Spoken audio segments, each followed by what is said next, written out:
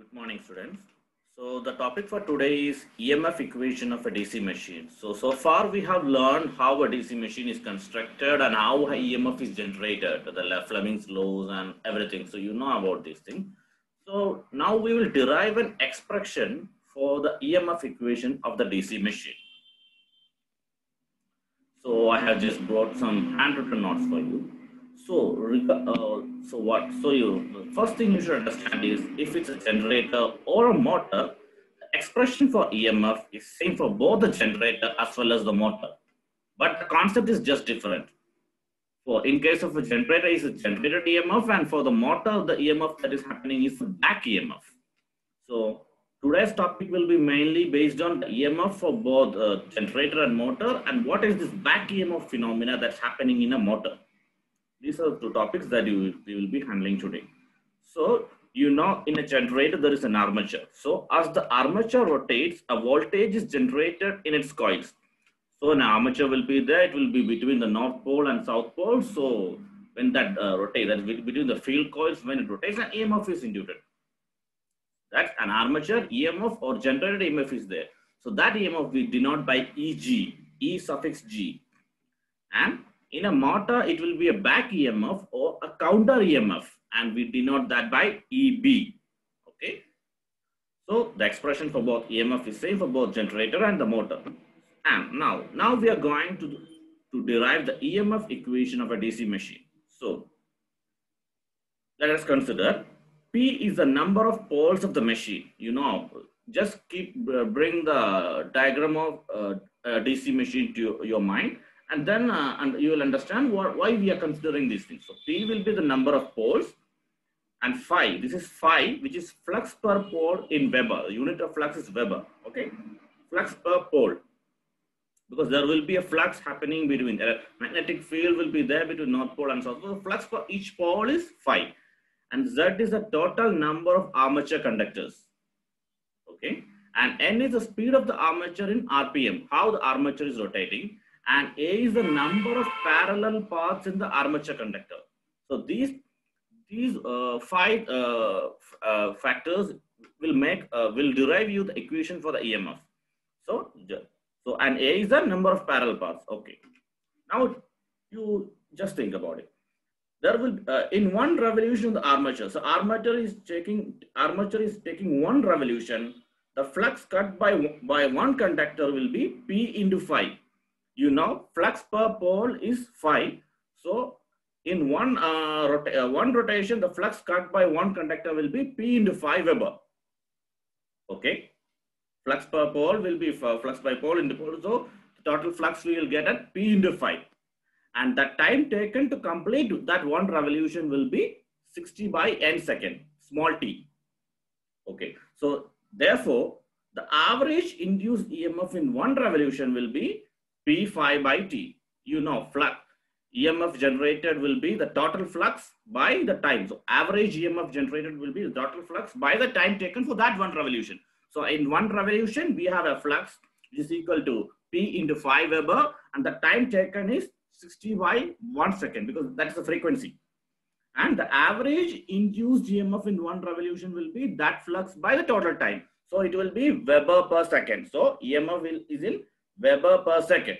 Okay. So we know that time, that small t, the small t here is n by 60. Okay. Small t here is n by 60. So that t we substitute here and we get E is equal, that is average induced EMF is equal to P phi by n, 60 by n, that is n P phi by 60. So we have reached here. The number of conductors connected in series in each parallel path is Z by A. Because you know, Z, what is Z? Z is the total number of armature conductors, and A is the number of parallel path in the armature conductor. So when we divide both,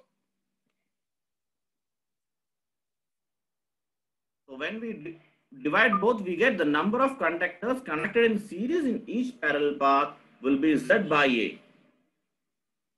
Okay. Then the average induced EMF across each parallel path. Okay, now we are conducting across each parallel path. So we need to multiply it with Z by A. So E is equal to P phi N by 60 into Z by A. Okay. So P phi, so roughly we will say EMF induced by DC machine is P phi N Z by 60A. You will get simple problems and all in any competitive exam. Even if you are mechanical, this equation, you will get these questions. And simple. This is the basic level exam. DC machine means this is the basic level.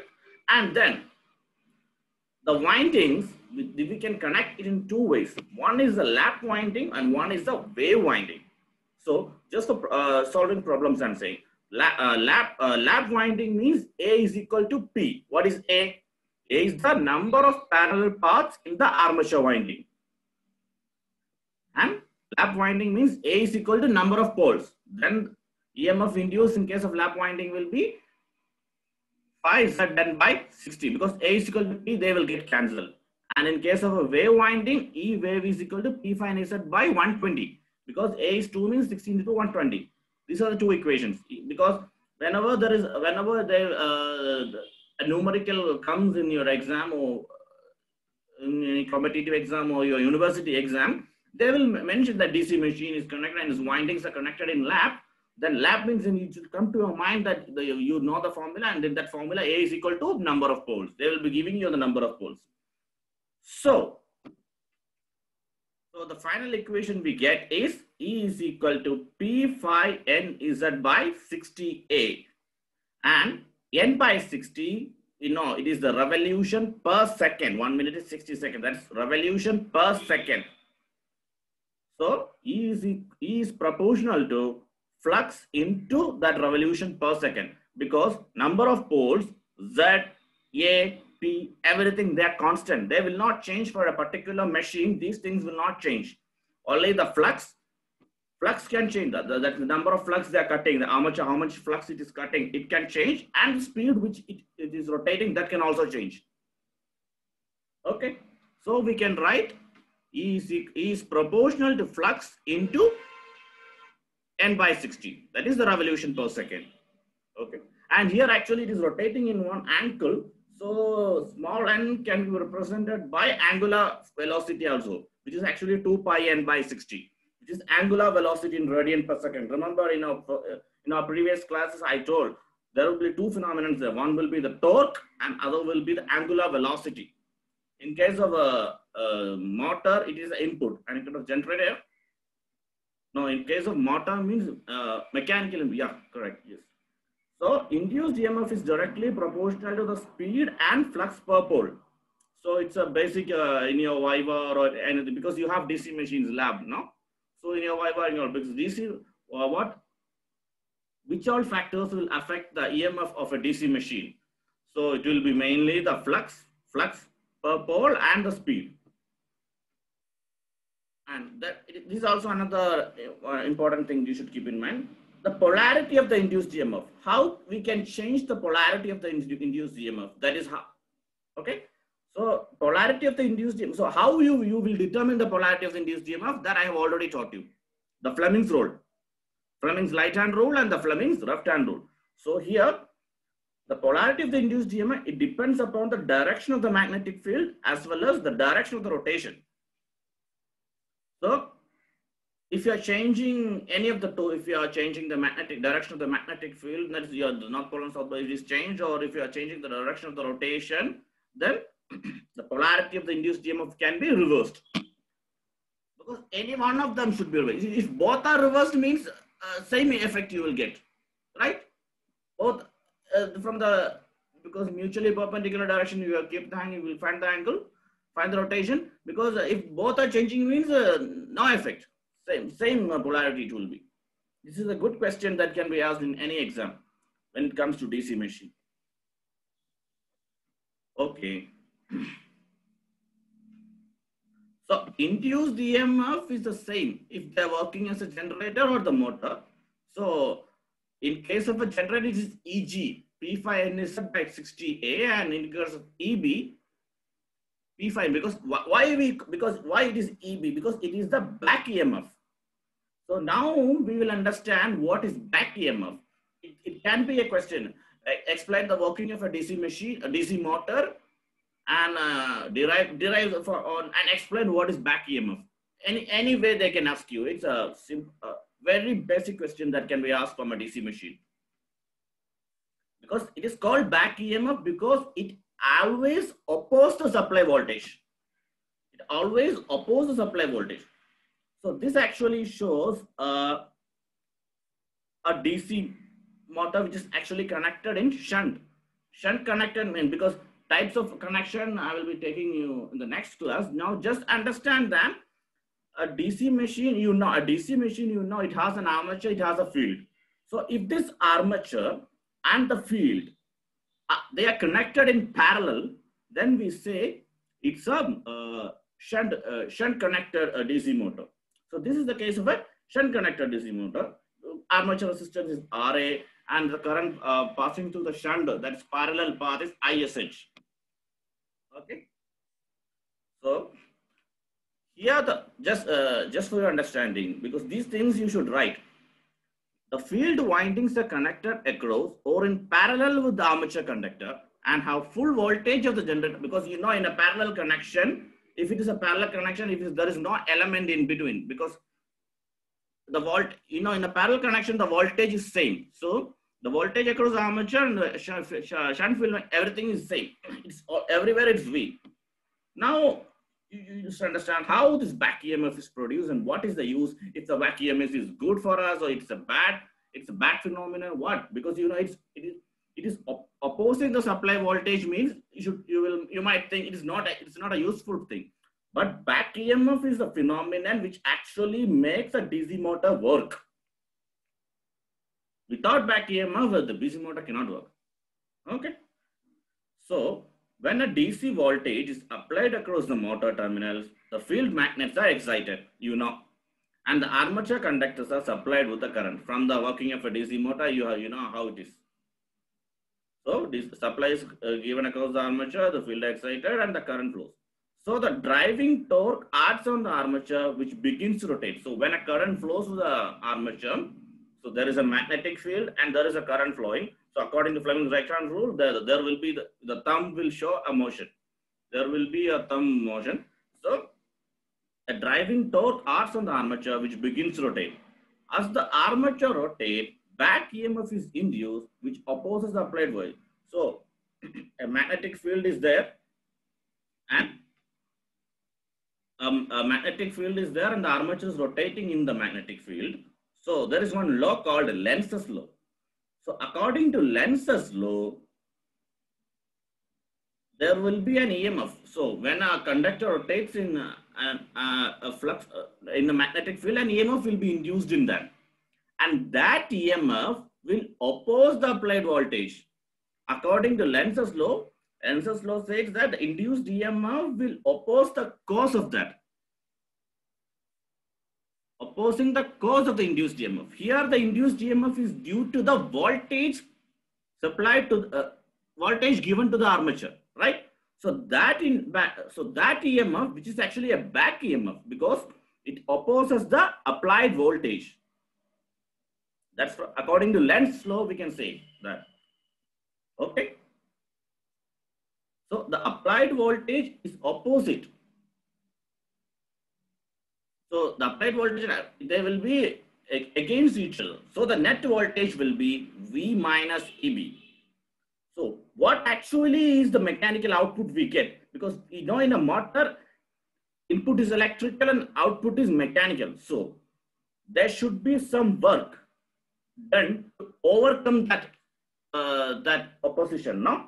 So the electrical work done in overcoming and causing the current to flow against EB is converted into mechanical energy. So now you think whether back EMF is useful or not. So the electrical, it's actually a regulating phenomenon. It actually regulates. So the electrical work done in overcoming and causing the current to flow against EB is converted into mechanical energy developed in the armature. So the net voltage is V minus EB.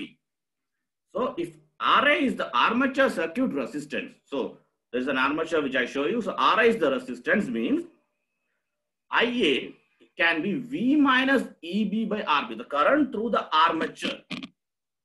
You know, when a DC supply is connected to the armature coil, a voltage will be there, and that voltage results in a back EMF.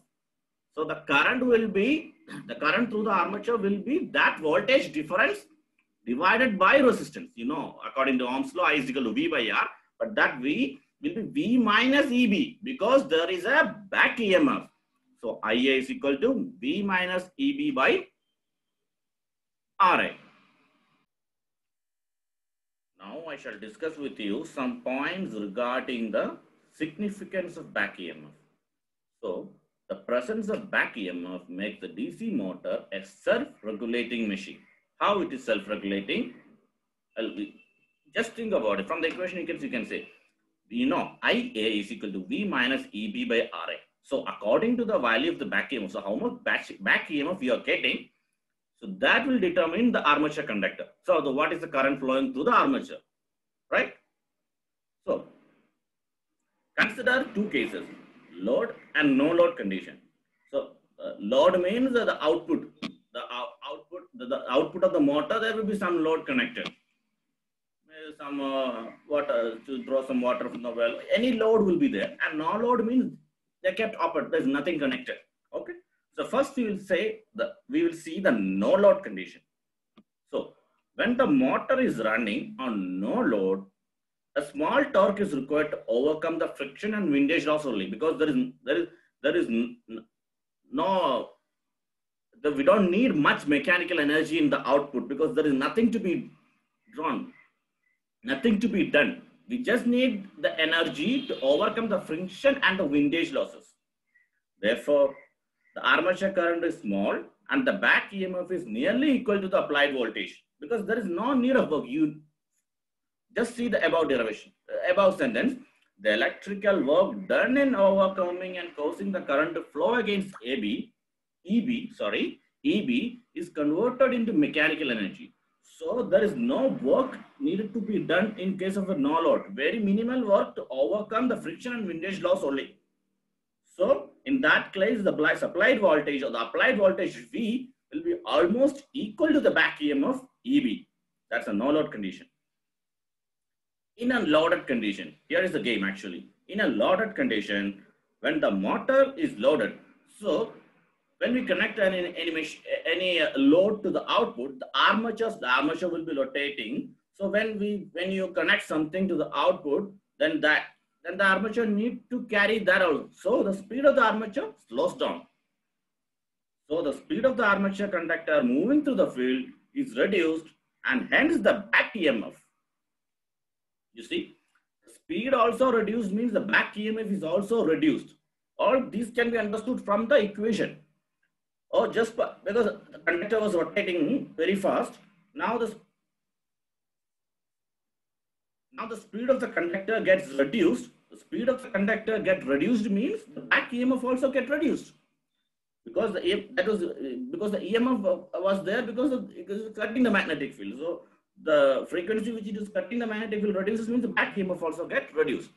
So when the back EMF is decreased, it allows a larger current to flow through the armature, and that results in the increased driving torque. So IA is equal to V minus EB by RA.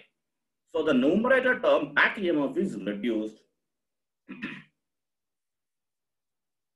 Okay, so it allows larger current to flow through the armature. So V minus EB will increase, and that results in increased driving torque. So the driving torque increases as the motor slows down. The motor will stop slowing down when the armature current is just sufficient to produce the increased torque required by the load. Just think, it is regulating actually. So if the load on the motor is decreased, the driving torque is momentarily in excess of the torque, because there was some particular load and the armature reached there was some particular load and armature current reached a particular value where it is providing the adequate torque to drive that load. So if the load is reduced, means then the torque will be more. In that case, what we will do? The armature speed will increase. When the load becomes less, the speed will increase. In that case, the back EMF also increase, and that causes the IA to decrease. How from IA? From the equation you will understand it. And the concept also I have taught you now. So we'll conclude like back EMF in a DC generator regulates the flow of the armature current. That is, it automatically changes the armature current to meet the load requirements. It is regulating. Okay, that's actually a very good concept you understand when you're studying a DC machine. So these are the topics that I have that you have for today's classes. So I will just summarize for you what we have learned today and what we are done so far. So today we understood how we are back EMF, how EMF is produced, EMF equation of generator and motor, and what is back EMF and its significance. Back EMF and its significance, very important. Okay. Okay. So, and numerical problems I shall teach you in the next class. Thank you. Have a nice day.